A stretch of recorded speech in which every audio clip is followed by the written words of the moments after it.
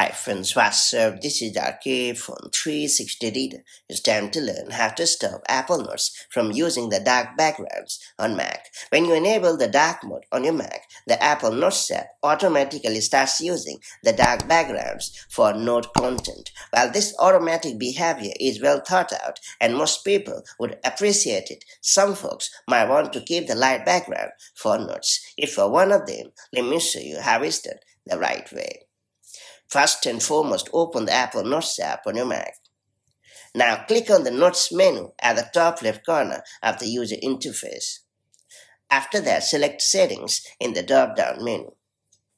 Then uncheck the box for Use Dark Backgrounds for Note Content and then quit the Settings app, and that's pretty much it. Going forward, the Apple Notes app will always use the light background even when you have enabled the dark mode on your Mac. Later, if you ever want to change this behavior, head over to the same Note setting and then bring the dark background back into action, and that's all there is to it. If you found this video helpful, do like and share it, and I'll see you in the next video with more such handy macOS tips and tricks. Till then, stay safe and have a great time. Bye.